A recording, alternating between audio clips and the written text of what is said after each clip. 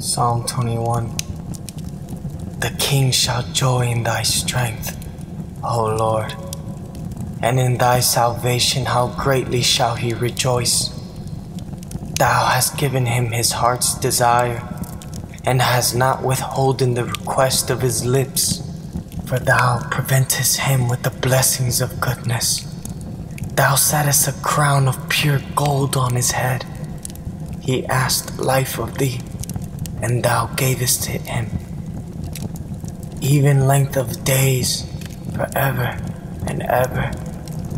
His glory is great in thy salvation. Honor and majesty hast thou laid upon him, for thou hast made him most blessed forever.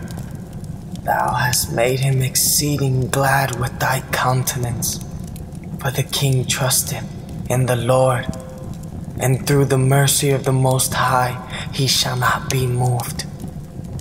Thine hand shall find out all thine enemies.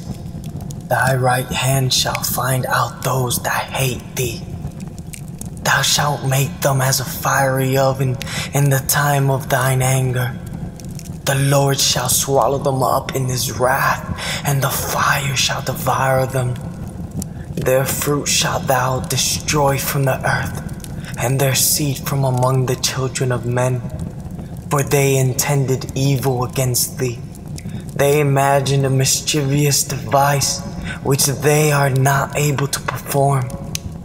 Therefore shalt thou make them turn their back, when thou shalt make ready thine arrows upon thy strings against the face of them.